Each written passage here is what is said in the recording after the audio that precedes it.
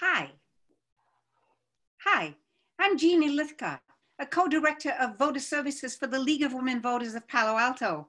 Welcome to each of you tuned in for this highly relevant League and community event. First, a word about the League. There are local leagues, there are 5 in Santa Clara County, there are state leagues and the National League. We're 100 years old this year, born as women gained the right to vote. Men have become active league members over the years, but we retain the name in honor of the founding. We're a non-partisan organization. We neither support nor oppose candidates or parties, even as our mission is to spread democracy. We say we do not have an interest in for whom you vote, just that you vote. Our league works beyond the idea of spreading democracy to seeking to inspire voters to action, to do something to help our struggling democracy, to energize the young to step up, step in, and step out, to reshape the state of our nation more surely towards its best self. We are so glad to bring you this event and our speaker, Dr. Didi Kuo. Dr. Kuo is both Associate Director for Research and Senior Research Scholar at the Center on Democracy Development and the Rule of Law at Stanford. The title of your presentation, Dr. Kuo, is How is the COVID-19 crisis impacting American democracy? I've read a little of what you have written, and as a rank novice in the field, I find a source of comfort and inspiration therein. Here's just one of the gems I came across. If polarization and extreme partisanship in American politics are but skin deep, problems caused by activists and professionals rather than by the electorate as a whole, then reforms are possible. Happily, that is the case. We are delighted to be in the position today of learning about crucial interrelationships in the pursuit of a more participatory and effective democracy in the face of the COVID-19 pandemic. Welcome, Dr. Kuo. Hi, thank you so much, Jeannie, for that lovely introduction. I want to thank everyone who's tuning in today, and no matter where you are, we of course hope you are safe and healthy. I'm going to be presenting a little bit of a discussion of the problems with American democracy that preceded the crisis, ones that we knew were already ongoing, and also discuss some specific election challenges to this November. So without further ado, I've been working at a research center at Stanford on a project on American democracy for a few years now. And since 2013, we've seen the state of American democracy go from somewhat okay to worse, unfortunately. Prior to the COVID-19 crisis, the onset of which I guess we could date to maybe February 2020, there were many concerns already about the state of American election infrastructure. First, whether election administration and security could be adequate, especially after accusations and findings of Russian interference in 2016.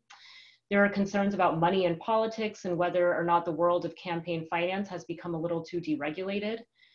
Concerns about ethics and accountability and the kind of incentives politicians have to be cozy or not with businesses and corporations. There are concerns about gerrymandering, and finally, some concerns about the Voting Rights Act, particularly after the Supreme Court struck down one of its most important components, Section 5, a few years back. And in fact, after 2018, when the Democrats retook the House of Representatives, Nancy Pelosi and John Sarbanes' first order of business was a bill called the For the People Act, H.R. 1, which tried to address many of these things, but it did not pass the Senate.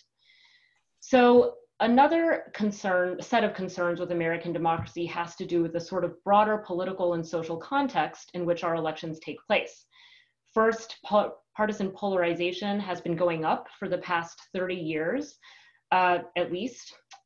Economic inequality has also been on the rise, with more of a difference between the affluent and wealthy and those in the lower or middle income categories. And in particular, there are claims that the wealthy are more likely to benefit from politics and to get what they want from policymakers. And finally, since Trump took office in 2016, there have been specific concerns about the way he has run the country. For example, there's been a rise in nativist and xenophobic rhetoric, a rise of accusations of corruption and nepotism in the White House. He has attacked many sources of opposition, whether it's within his party or across party lines. He's attacked government institutions, and he's attacked the press and the media. So going into the 2020 election, there was already a sense that this election was going to be significant and also that it was going to be fraught. Also, Americans are less likely to trust the media these days. They're less likely to trust elections and institutions, which makes it harder potentially to mobilize people for something like election security. But now we have a specific crisis caused by the pandemic. And as of March, many states started issuing shelter-in-place orders saying that it was dangerous for people to congregate or go outside. Joe Biden recently said, mark my words, I think he, Trump, is going to try to kick back the election somehow and come up with a reason why it can't be held. There have been more concerns that Trump is maybe going to delay the election or that you could have some kind of election meltdown, in the words of the UC Irvine professor Rick Hasen, in which both candidates claim victory or refuse to concede. That was actually one of the final events we had at Stanford before shelter-in-place issues were ordered. Rick Hasen came from Irvine to talk about his book. And I remember at the time in early March when he said that there was the potential for the election to go horribly wrong because of coronavirus. I wondered if that was really the case. But now we are constantly talking, fortunately, about how we might safely be able to hold elections during a pandemic. Stay-at-home orders, like I said earlier, started in mid-March, so states have gone in a few different directions with their primaries. First, they can continue to hold in-person primary elections as scheduled, like Wisconsin did on April 7th. They could go a totally opposite direction, like New York did, and cancel their primary altogether. But what most states have done is to delay their primary election or allow a longer period of time for mail-in ballots to be collected. I should also say that both of the major parties, the Democrats and Republicans, have postponed their party conventions from the summer. So they were supposed to happen in July. They're now going to happen in mid-August. So we already see that the nature of campaigning right now is very different, that the timeline for campaigning is potentially going to be shorter. And even though a lot of the big primaries had already taken place and we have a clear front runner, we still have many other primary elections to get through. I'm going to go into detail a little bit about the Wisconsin and Ohio primaries right now to give a sense of what the challenges are in the time of pandemic. In the Wisconsin primary, there was a primary date of April 7th. Wisconsin Democrats sued the Republicans in order to lengthen the amount of time that absentee ballots could be collected and counted. They didn't want to delay the primary per se, although that's definitely how it was spun in the media. The Wisconsin Republicans instead wanted the primary election deadline enforced, meaning all mail-in and absentee ballots that had been received by April 7th would be counted, but none that were received after that would be counted. The Democrats versus Republicans sued each other. It went all the way up to the Supreme Court, and on a sort of party line decision, the Supreme Court said that the original primary date would need to be enforced. Therefore, a lot of people whose mail-in ballots weren't going to make it in on time needed to vote in person. So Wisconsin held open polling sites. They reduced the number of in-person polling precincts, but this led to very long lines and crowded situations at the polls. About 400,000 people ended up voting in person. And as a result, there's been the unfortunate finding that people contracted COVID-19 or coronavirus at the polling sites themselves. So there have been some 19 to 40 cases, depending on which news you're reading, that can be traced back to election day in Wisconsin. So it's been hugely controversial whether or not you should have in-person polling the day of the election. Now, Ohio, which just held its primary yesterday, went in a different direction. It was originally going to have a primary on March 14th. Ohio is a state with a very active League of Women Voters chapter, actually, and a long history of in-person and early voting. Instead, Ohio tried to get mail-in ballots up to speed in the few short weeks that they had, where they changed the rules so that all voters could request absentee ballots be mailed directly to them. The polls remained open, so you could still go cast a ballot if you needed to. All polling sites had provisional ballots available, but turnout was much, much lower than it had been in the past. So in 2016, the last time we had primary elections for president, about 3 million Ohioans voted, whereas on the eve of the primary this year, about 1.9 million people had requested a mail-in ballot and about 1.5 had submitted a ballot. There were still people who turned out to vote on election day, however, so we still don't have ultimate turnout numbers.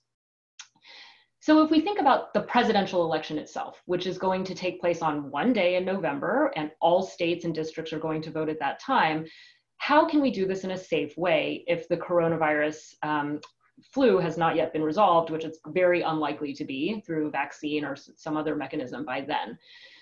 Well, many advocates have said that a universal mail-in ballot needs to be an option for all voters. There are 5 states in the country where registered voters receive a ballot in the mail, where basically all elections are conducted over the mail. That's Washington, Oregon, Colorado, Utah, and Hawaii. In 28 other states, they have what's called no excuse absentee voting. This is what we have in California, where you can register as a voter, request to receive your ballot in the mail. You receive it many weeks in advance of the election, and you can either send it back or take it to a polling place on the day of the election. The remaining states still require an excuse if you want a mail-in ballot. And part of the way this is going to be challenging is that in places without mail-in ballots, you need a very robust election administration infrastructure if you're going to switch to vote by mail. You need to maintain active voter lists. You need to have people's correct addresses. You need to have a database of their signatures so you can match the signature on their ballot to the signature that you have in a government database. And finally, you need a very long period of time and a lot of trained poll workers to count the ballots. This is just a map of what the absentee ballot landscape is by state. I think it's a little outdated. This is from the National Conference of State Legislatures because there are Utah and Hawaii are not shaded purple, but you can get a sense of where you still need an excuse. It's in some states where voting is already a challenge for many voters through the Midwest and the South. Now I'll quickly talk about some institutes and organizations that have pivoted to talking and advocating election security measures. The first is one that's a joint venture between Stanford and MIT called the Healthy Election Project, spearheaded by Nate Persily, who's a Stanford law professor, and Charles Stewart, who's a political scientist at MIT. This is a data-driven enterprise that gives you a lot of the academic research and findings on absentee voting and mail-in ballots. It also provides some data on how elections work across different states and jurisdictions, and some recommendations on best practices from the states that already do mail-in voting that other states could learn from. The Brennan Center, which is the Brennan Center for Justice, which typically does a lot of litigation and advocacy, has a petition to tell Congress that we need greater funding for the 2020 election. They have a series of reports. They've been doing a news blast. Some of them were on Meet the Press last Sunday, for example, of a lot of lawyers saying exactly what steps might be taken to make the election more secure and to protect the election this November. Rick Hazen at UC Irvine, who I mentioned earlier, has put together a panel of experts from across not just academia, but also media, policymakers, to discuss how you keep elections fair in a time of crisis. And they've come up with a series of recommendations that they're making public. The Sightline Institute is a think tank that works on the Pacific Northwest. They operate out of Seattle and also in Oregon. They have a really great resource here is Your State Ready that tells you exactly what the rules and regulations are in your state so that you can advocate for changes, or you can at least be familiar as a voter with what the rules are. And finally, there's a ad hoc national task force. This is a group of bipartisan members of Congress, former members of Congress, I should say, people who have worked in presidential administrations. There are a lot of civil liberties, civil rights advocates on this task force that have also put together an election guide for election officials. I will sum up some of what all of these different resources have said are going to be the main challenges to the November election. You know, when you read through a lot of these proposals and recommendations at this point, it reads like a list of really wishful thinking. And I don't mean that in a pejorative way. I think that we need to be incredibly ambitious in what we're demanding as citizens, but you also know that it's going to be a very sort of big struggle to get these things implemented either at the national level or at the state level in the places that sort of need it the most. But by way of summarizing what a lot of the findings in these reports have been, we know that there are going to be a lot of challenges to greater adoption of mail-in ballots by November 2020. First of all, the US Postal Service, which is already an overwhelmed and somewhat beleaguered government institute, must handle all absentee ballots. You can't FedEx your ballot. I mean, I suppose you could, but you can use the Postal Service. We know that the supply chain must be strong. And by here, the supply chain, I mean, you need to be able to access the paper you need to print ballots on, the envelopes. And apparently there are not actually that many companies that can source these materials. And we have a certain number of states that already do mail-in ballots. If you add a lot of states onto that, it could actually present supply chain issues like the kind we're seeing across the United States for other materials. We know that some voters will need help with their ballots. They either may not be physically able to send their ballots in or to access a mailbox. They might need help with some of the actual balloting itself, either reading it properly or making sure that all of the forms are filled out correctly. And this varies by state, but there are rules about who can help you with your ballot, who can take your ballot from you and send it in on your behalf. So that is a source of concern for many voters. And finally, many states still continue to have strict rules for absentee ballots. For example, they might require that you have to get your ballot notarized or get your request for an absentee ballot notarized.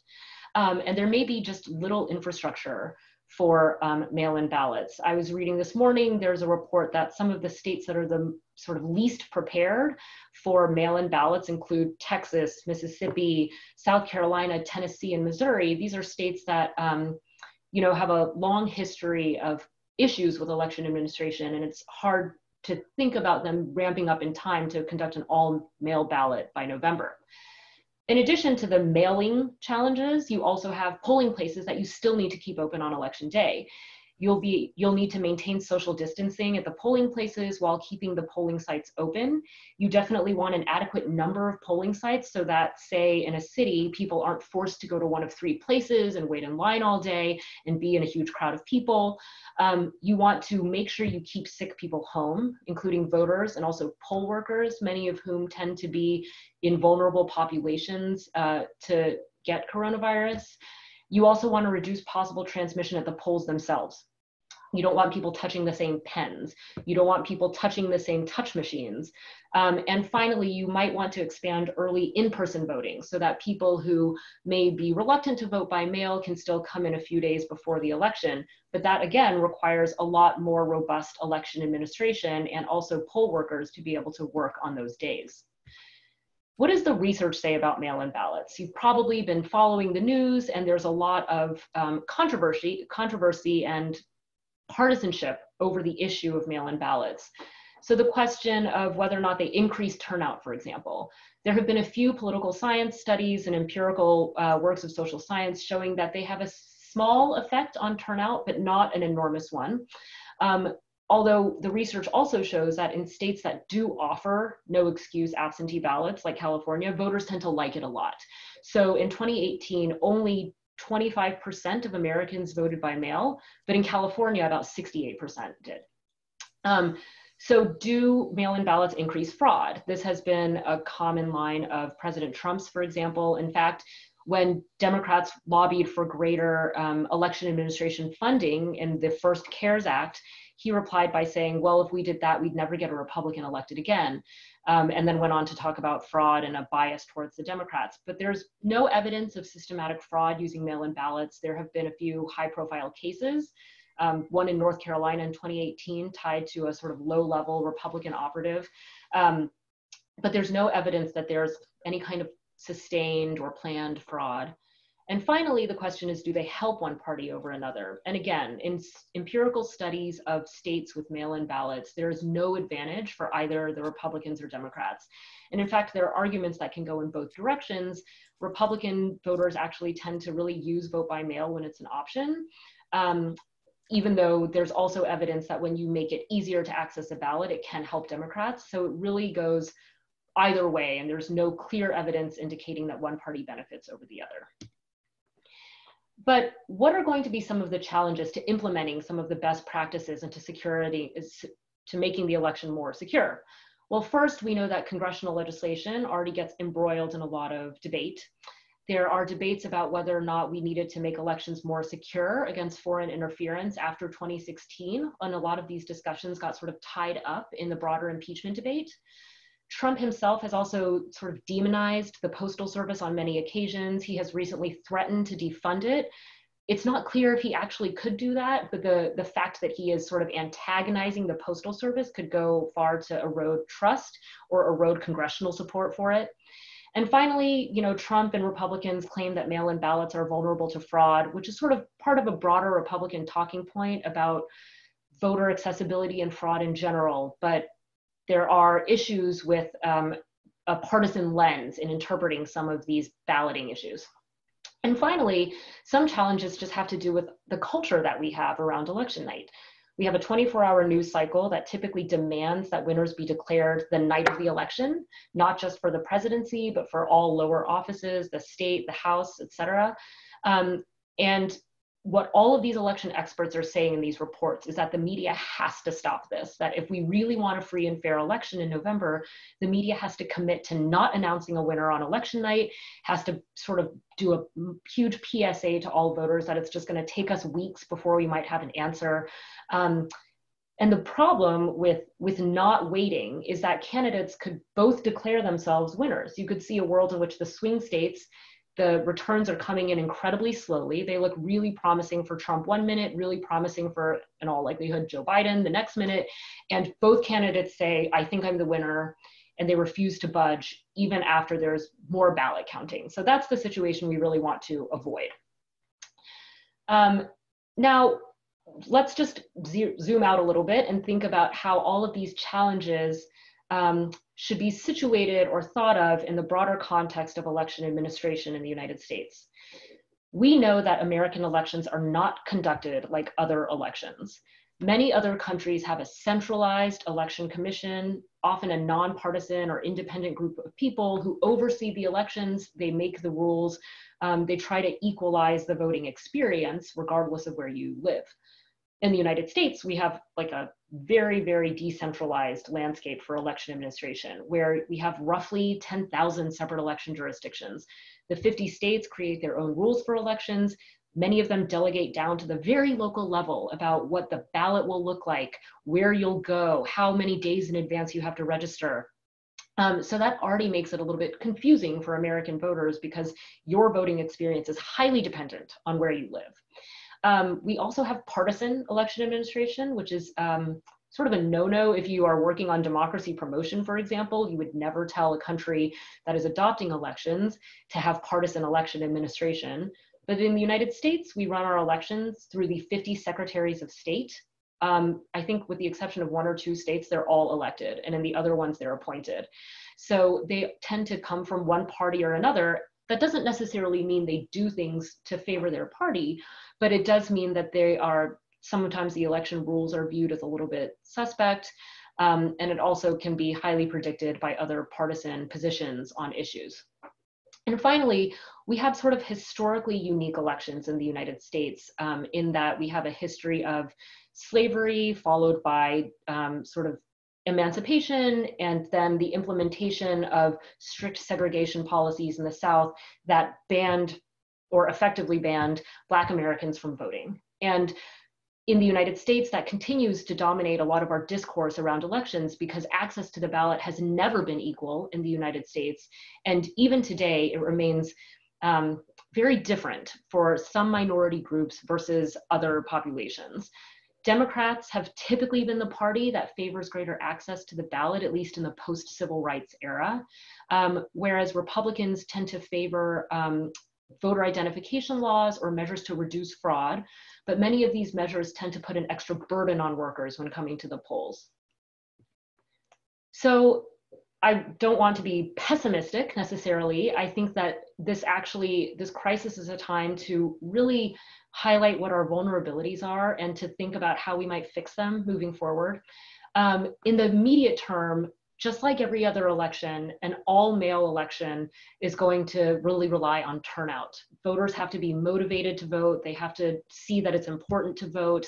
They have to be willing to take time to learn what the new rules are, to request a ballot, et cetera. So any get out the vote effort is going to be hugely important, especially for groups like young people, people who are away on college campuses, people who have moved away temporarily in search of potential job opportunities or something. They all need to be able to figure out how they can vote in their hometowns. It's also important for us to just keep reminding our representatives that this issue is critical. So reaching out to your member of Congress, this is maybe not important for us who live in the Bay Area. We have legislators who are already fully on board with the idea of greater election protection, but at the very least, trying to be a vociferous advocate for bipartisan measures to increase election security will go far, I think. And after the election, regardless of what happens, I do think that the good thing about the past few years is a lot more Americans are ready to advocate to different kinds of political reforms. They're ready to see something happen with the state of American democracy, and we can be proactive about this. So if we are unhappy with how elections are administered in the United States, we can be part of movements or groups or organizations that are fighting to clean up election administration. We can also advocate different types of political reform that might change the incentives politicians have to campaign certain ways, that might go far to change the number of parties we have, the way that politicians negotiate across the aisle once they're elected to Congress. There are many different reform options on the table. I'm not going to go into detail about them, but I do think this could help spur more of a movement for reform. And finally, all of the concerns we had about disinformation on social media, for example, and about online campaigns, sometimes we're in the realm of the theoretical before this, but what we're now facing is that a lot of the campaigning that's going to happen is going to be online. People who are campaigning for office, for the president or the Senate or the House, are not going to be able to go shake hands with people and have large rallies like they're accustomed to. So hopefully this will also really incentivize people to seek out good information online, to be good consumers. Also, it'll force sort of the government and the tech companies and the media to all come together and talk about best practices for how you cover an election under these circumstances. That is everything for now, but I'm excited for the Q&A. I do want to say if you have a question, you can type it into the Q&A box, and the question will be fielded to me. I'm sorry for not saying that earlier at the outset. Thanks so much. Let me unmute. Hi. Hi, Kathy. Hi, I'm Kathy Miller, and I'm co-director with Jeannie of the Voter Services part of the League of Women Voters in Palo Alto. And I'm going to sort of moderate the questions coming from the Q&A. So the first one was from Alice Smith, who's a very active person in our league, who says, would litigation help in the 5 states that don't allow voting by mail? And what about suing the states that force notarizing of signatures? She actually says federal law under Article 1, Section 4 could resolve this if pressure put on the Senate to pass HR 1, I assume is what she means, HR 1? Yes. Yeah. So I think litigation is going to be a huge tool. Litigation is already one of the main ways we tend to resolve election administration issues, for better or worse, even though it's sort of costly and takes a really long time. There are already instances of League of Women Voters and the Democratic Party suing in a lot of different states on related issues. For example, there's a lawsuit in Florida after Floridians voted to restore felon voting rights. The legislature sort of took away those rights by implementing new restrictions basically on whether you could vote. And so there are groups that are suing to restore those rights as the people wanted. I'm not sure of specific lawsuits to force vote by mail, but I think the hope right now is that many other states have already relaxed their requirements, and I think the hope is that public pressure combined with some threat of congressional action or enforcement of rules would force the other states to do it as well. But I think litigation will happen if the states don't relax those rules. Okay. Someone else asked, could you talk about proportional representation and how it might help our democracy? Why is it so much resisted? I'm not sure what that's referring to. If it's, I don't think it's different systems like ranked choice voting. Proportional representation? I'm happy to talk about all those things actually. So right now, the way we elect we elect our representatives to the House is through, well, and also to the state legislatures, is through what's called first past the post plurality voting, which means a bunch of candidates run against each other, and whoever gets the most votes wins. And so you could only get, 40% of the vote, but if you got more than every other candidate, you're elected. It's also called a winner-take-all election. This is a voting system that typically produces two parties because third-party candidates just become less and less viable over time. This has been empirically documented actually a long time ago, like in the 50s by a French political scientist. And it's been very true in a lot of countries ever since. Countries that have first past the post elections are dominated by two parties. In a system of proportional representation, what you do is have multiple members elected from each district. So you make the voting districts usually much larger. You elect, say, 3 to 5 people from each one. And that way you usually get more of a mix of partisanship. So that way you could elect, 4 people who come from 2 main parties and a 5th person who's from a 3rd party. And in the legislature itself, you then get a distribution of seats in terms of who the parties, which goes to which parties, that reflects the national vote share. In the United States, because of first past the post, we often get what's called a perverse result, where in 2012, for example, Democrats won about 1.5 million more votes in the aggregate to the House, but Republicans had like a 33-seat advantage. And that doesn't happen every time, but when you have proportional elections, you get sort of a nice match between the proportion of votes that each party received and the actual number of seats that's allocated in the legislature. I think that we're a long way from convincing Americans that proportional representation is good or necessary. But I think in the meantime, an interim thing, sort of step, is ranked choice voting, where instead of just picking the one candidate you like, you get to rank order your candidates. And there's some evidence that this is a system that forces candidates to sound a little bit more moderate because they're trying to win. It sort of forces a majoritarian principle rather than just a plurality one. If you want 50% of the votes, then you need to reach across the aisle or sound a little bit like you can appeal to other parties. But these are both policies that are proposals that are being debated at the national level, which is a promising sign. Are there other ones besides that? I've heard of some others mentioned besides ranked choice, like oh gosh, no. Well, ranked choice seems to be the most. There are any number of different configurations. Actually, one that sort of like ivory tower academics end up talking about a lot is the German system, which is called a mixed member system, where they have some proportion of seats that's allocated through first past the post, and then some proportion that's allocated through a proportional party list, which means in practice that you get to vote for one representative, but you also select a party. So ultimately, when selecting seats for the legislature, you have everyone got to select their representative, but you also have these top-up seats that equalize the distribution of seats. Now that system is confusing just in general, and there's really no proposal for that to be adopted in the United States, but it is a sort of mathematically and technically a very nice system in terms of equalizing the distribution of party preferences.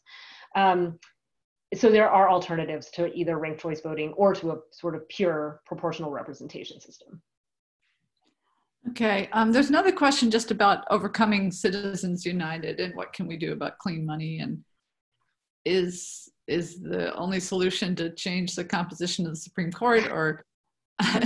Unfortunately, it seems, well, I won't say yes. I mean, ultimately the precedent or the sort of legal interpretation right now of equating money with speech makes it very unlikely that restrictions on money will be upheld by the Supreme Court. So if we wanted to say, you can only give so much to a campaign, that would be probably struck down. But one thing we can do, given the rise of these super PACs, so super PACs tend to be much less transparent than a regular political PAC, which a PAC is something where you have to sort of document yourself with the FEC, you have to file expenses, you have to say who gave money. A super PAC is supposed to operate independently. This is like where the so-called independent expenditures happen. They're not connected I mean, they often are in practice, but they're not supposed to be connected to specific candidates. And as a result, because they're independent organizations, they don't have to report where their money comes from or how much money they have. They don't have to file with the FEC. And so I think that HR1, for example, tried to clamp down on super PACs and C4 organizations by basically requiring them to report more about where their money comes from and how much they're spending. Okay. Another question I had was just in California, you're probably aware of the Voters' Choice Act, which was implemented this year in Santa Clara County and last election in 5 counties. Now it's up to 15 counties. But so when you said, you know, there's not vote by mail in California, there is. In 15 counties, we have 100% vote by mail balloting. It's just getting it into the other counties, which have to, one by one, decide to do it. And so I'm just wondering if the $400 million that was budgeted by Congress, if California counties might be going for some of that. Are you aware of any of this? My understanding of how that money is being allocated is that it's in the form of block grants to the states. And so the states can decide what to do with it. So I think the hope was that they would use it to sort of beef up their election administration, but it's very subjective and the states can decide how they want to do that, basically. I am not sure how California will make a determination about how to spend that money. I'm not sure if it's up to sort of the local level or if sort of Governor Newsom makes the decision. But it does seem like there has been a lot of attention on getting Californians ready for 2020 and making sure that our vote by mail infrastructure is robust, even where there's not all mail balloting. Mm-hmm. Let's see. People, oh shoot, I hadn't scrolled down here. I know, that always gets me. Where would the monetary burden be placed for mail-in voting this November? Would the federal government pay for the delivery of the ballots in states without programs currently, or would the burden be placed on individual states to cover the costs?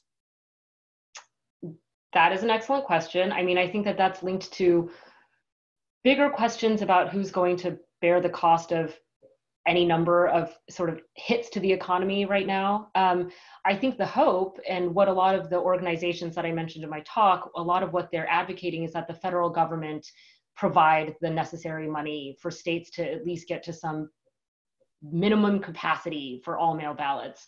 It would require a lot of money. They're also, I mean, in conjunction with funding the states and their ability to conduct the elections, you also need to fund the Postal Service, because the fact is that tons of ballots go through the Postal Service. You need the Postal Service to be efficient. You need it to have the capacity to handle all of the ballots for November. So it would be a request to Congress, from what I understand. In other words, the states that are sort of willing to ramp up their administrative capacities through funding it are probably not the states that really need it the most, if that makes sense. Where there's a political will to do it, you're less likely to need congressional intervention. Mm-hmm. Let's see what else is here. Nancy Peterson says she has 2 questions. One is, I'll start with one and get to the other. What's your impression of Stacey Abrams' organization Fair Fight and the potential for its impact? Oh, okay, I'll start with that.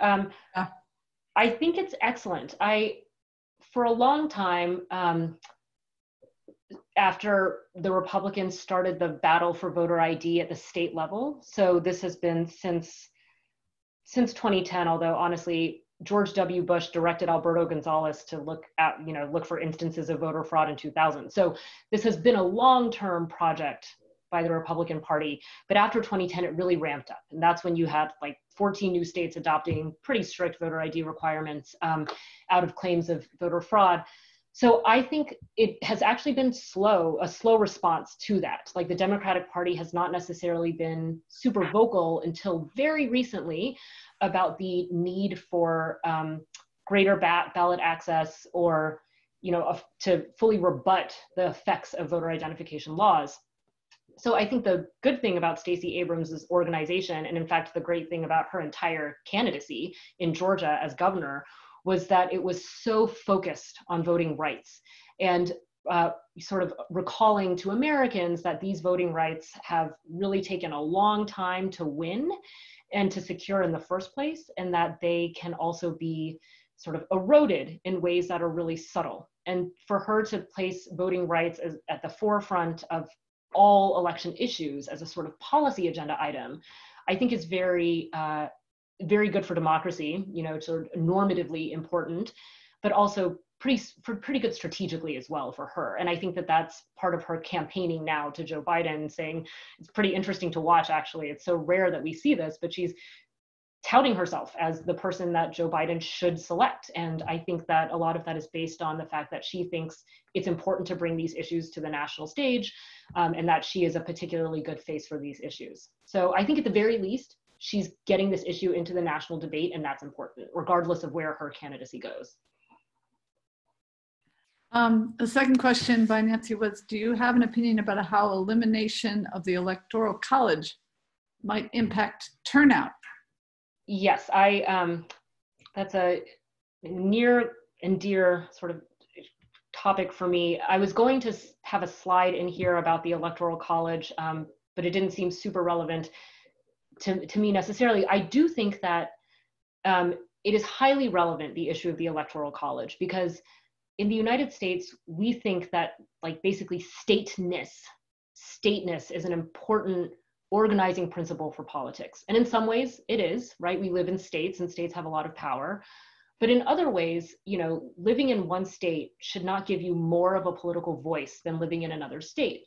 And we know that the Electoral College does exactly that, that if you live in Wyoming, your vote matters about 17 times more than it does to us here in California, simply because their votes are aggregated through the 2 senators that they definitely have allocated, and ours are diluted by the 2 senators that we have. So a lot of the Electoral College debates are sort of fundamentally tied to the fact of the Senate. But I will say the Electoral College in and of itself also creates these awful incentives for presidential campaigns where presidents feel very responsive to certain states, like swing states, and basically can ignore or take for granted, depending on which party they're in, other states that are going to be clearly in one party or the other. As a result, people's calculus of whether or not to vote in a presidential election often comes down to where they live. And that's really not the way democracy should operate. I mean, you should be able to just vote for who you want for president and know that it'll count. So I don't necessarily see a constitutional amendment to change the Electoral College happening in my lifetime, but I do think that if you got another result like 2016 or 2000, when the person who won more popular votes still lost the election, there could be a real movement to do what's called the National Popular Vote Compact, which is an interstate compact to have states up to 270 electors declare that they will pledge all of their votes to the candidate who wins the popular vote. That in effect makes it a national popular election rather than a state-by-state electoral college. It basically nullifies like the purpose of the Electoral College through this sort of backdoor way. So I could see increased momentum for that if you get another one of these kinds of wrong outcomes. But Americans are very reluctant to change their institutions. And even though a lot of Americans think the Electoral College is kind of like weird and antiquated, they also don't necessarily support changing it if you look at survey evidence. So I find that to be a sort of bizarre anomaly in our institutions.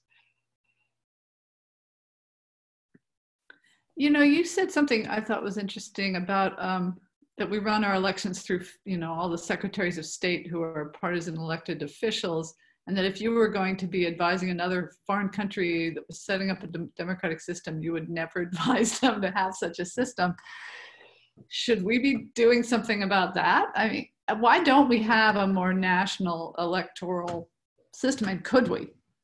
So the Constitution says that Congress needs to let the states determine the time, manner, and place of elections. So we have nothing in our sort of original documents that creates federal oversight of elections. And if you add on top of that the fact that we've had sort of major electoral crises, especially after 2000, I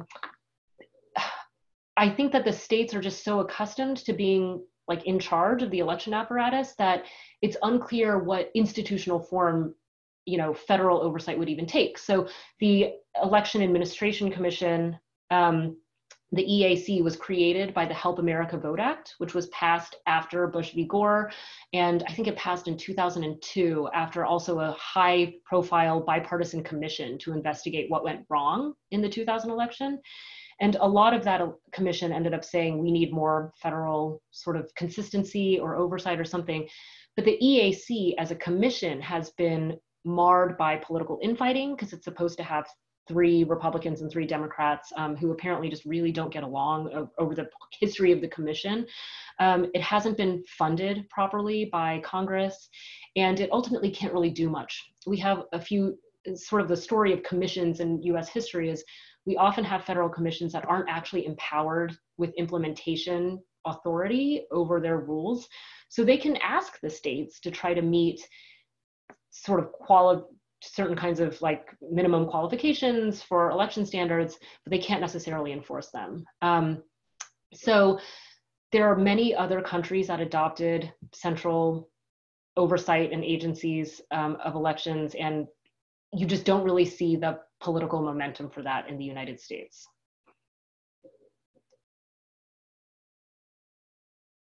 Oh, Kathy, you're muted.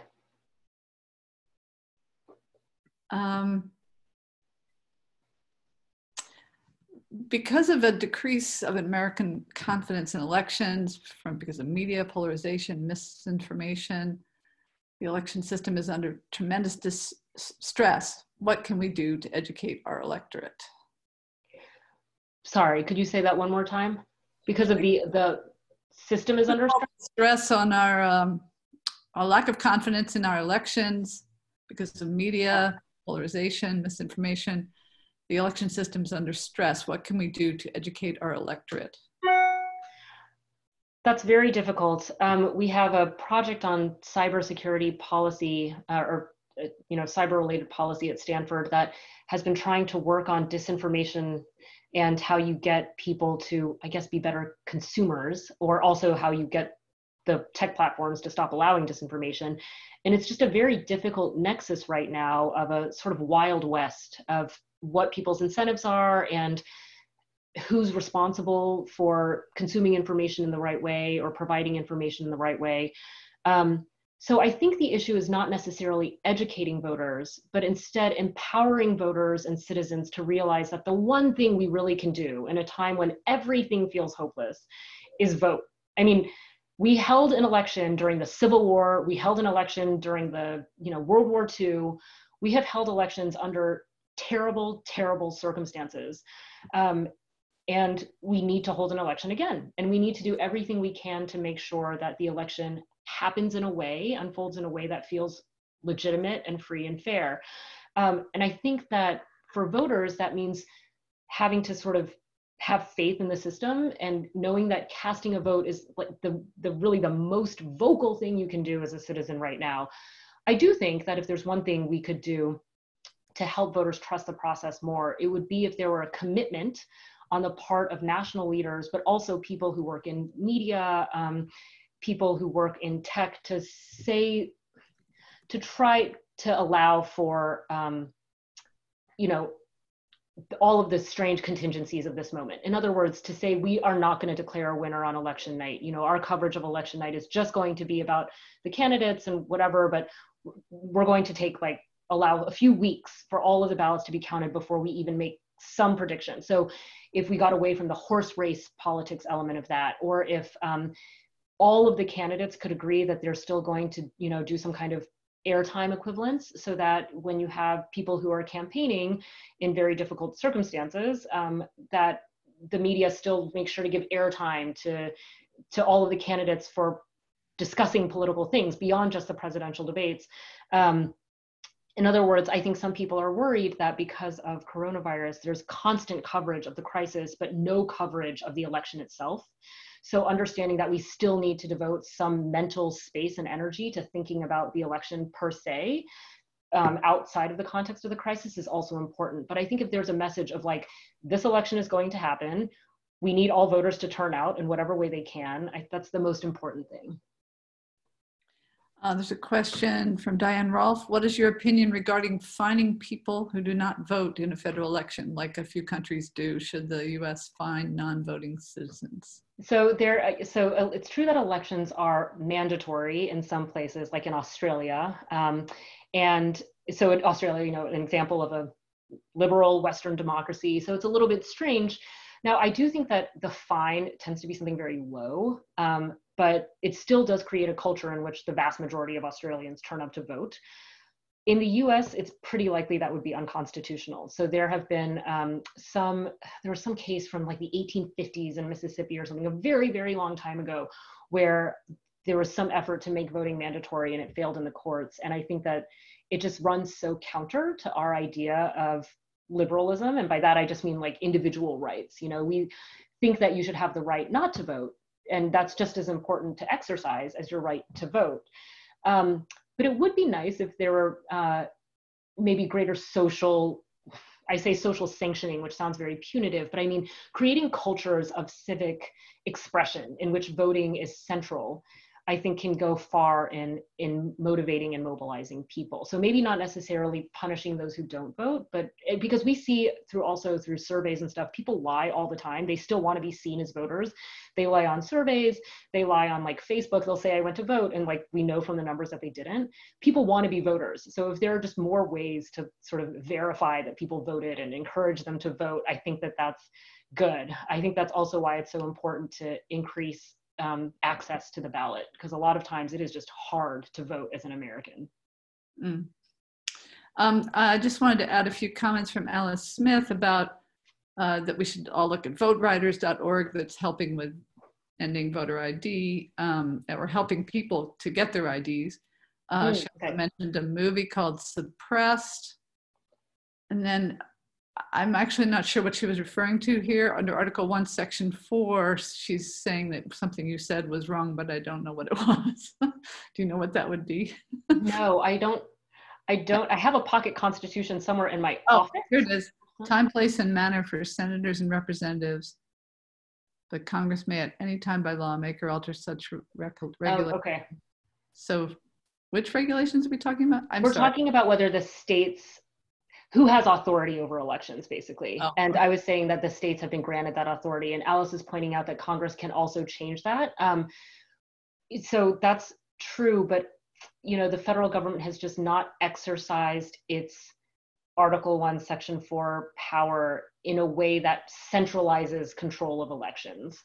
So there have been efforts to strengthen the EAC, that commission that I talked about before, in many subsequent pieces of legislation. Like after Barack Obama was elected, he created a commission. Actually, I think it was after his second election. So in 2012, there was a commission on long lines because there were sort of notoriously awful waiting times at polling places then. And that commission also recommended greater, at the very least, national coordination among the states so that they could share voter registration lists, and a lot more coordination at the very least, and also to make the EAC more robust. And it just sort of, I mean, it was bipartisan, but Congress just didn't do much to ensure that those recommendations were implemented or adopted. Okay.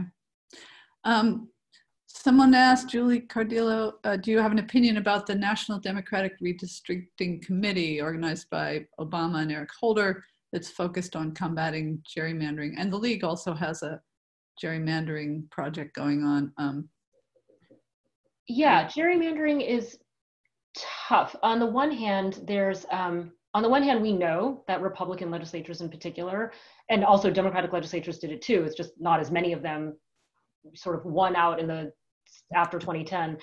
We know that partisans have drawn lines that favored them. And that's why in a lot of the litigation that has followed the redrawing of lines after 2010, the redrawing actually led to more Democrats being elected.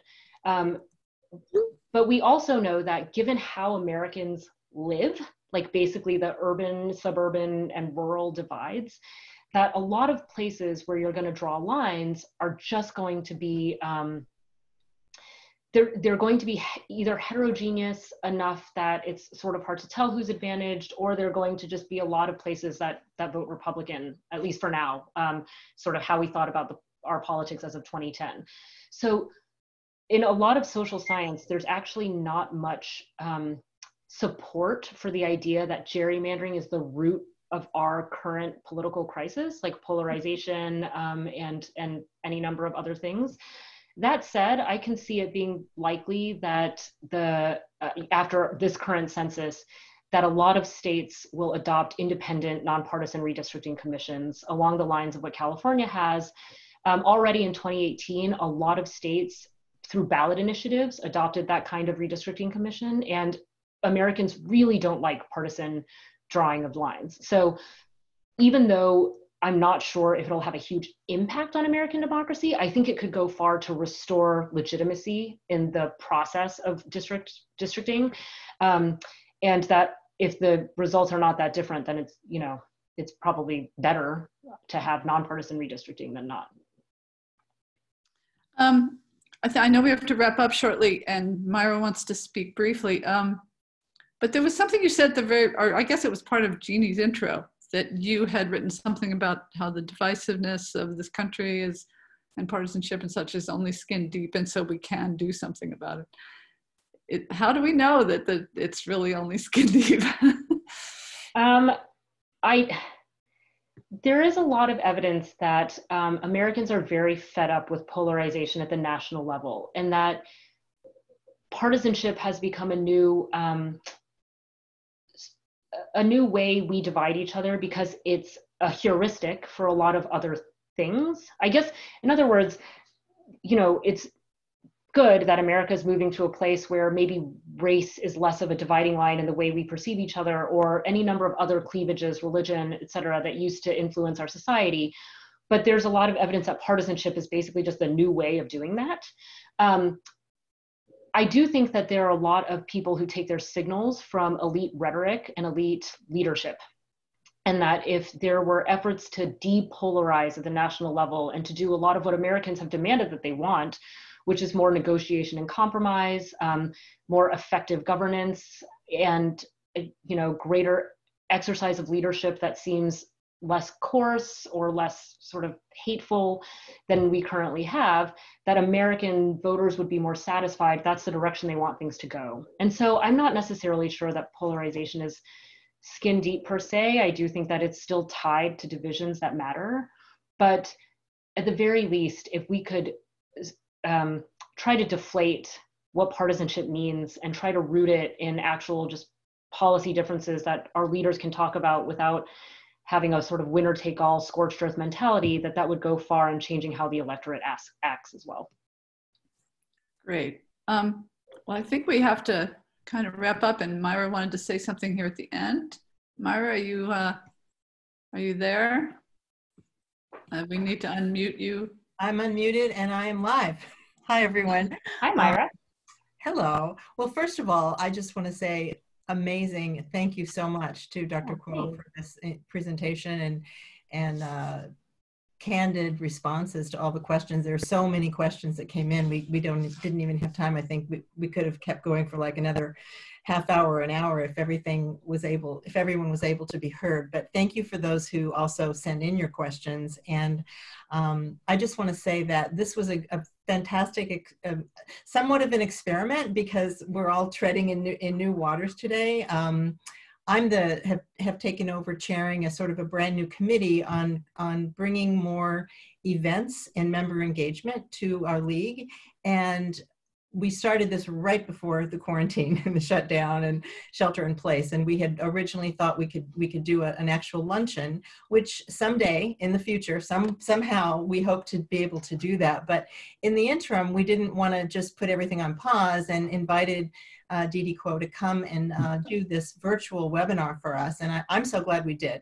I want to also let you know that there'll be a random sampling sent out to some of you. A good percentage of you will get a Survey Monkey. Please be on the lookout for that in the next couple of days. We would love to get your feedback, because this is just the beginning, not the end. We hope to continue to bring more relevant and informative speakers to the league, and perhaps Didi will come back and speak to us again, maybe post-election. give us your take on, and we'll have many, many things to talk about at that point in time. And so please do fill out the SurveyMonkey. If for some reason you are not one of the random people who get the SurveyMonkey, you can still give us your feedback. You can send an email to lwvpaloaltooffice@gmail.com. I don't know if Kathy, if you want to put that into chat. Will everyone have visibility to the chat or not? I can change it so that they do. Yeah, maybe now put that in. So it's just in case you want to give us more information or feedback, the more the better, because we really want to make these meaningful and informative to the whole league, and would love to hear what your thoughts are and what you'd like to see us bring to you. You can also always visit our website, lwvpaloalto.org, for more information. The other thing I wanted to mention, and I know we got a few questions this morning about whether or not this is being video recorded. I think you probably all saw that button come up at the beginning, that you agreed and know that it's being video recorded. We will make the link available. Our next e-blast will go out on May 4th, and we'll put that link in that mailing. So be on the lookout for that in your email as well. Again, thank you, Didi, and thank you all participants for joining us today. Thank you so much for having me. This was great. Thank you, everyone, and stay healthy. Take care. You too. Bye. Bye. Bye-bye.